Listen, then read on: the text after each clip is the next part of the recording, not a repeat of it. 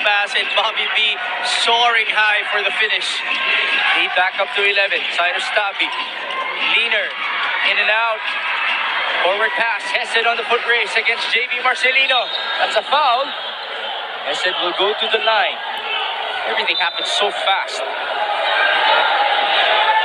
Now our referees, I believe, will consult our instant replay because it looked in real time that there was a hit on the head of Hesed Gabo. Natanggal nga ang kanyang headband and he was forced onto the floor. Now he's still on it near their bench. Ball practice at 7 p.m. but he was in the gym at 3 p.m.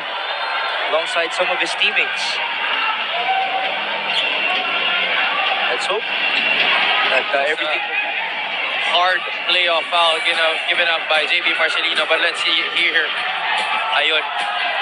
I'm sure the intention was to go for the basketball of Hesed Gabo.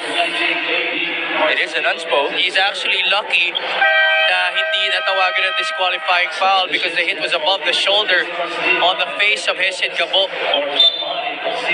So this is going to be 2 free throws plus ball possession. Crucial mistake by Jayvee Marcelino.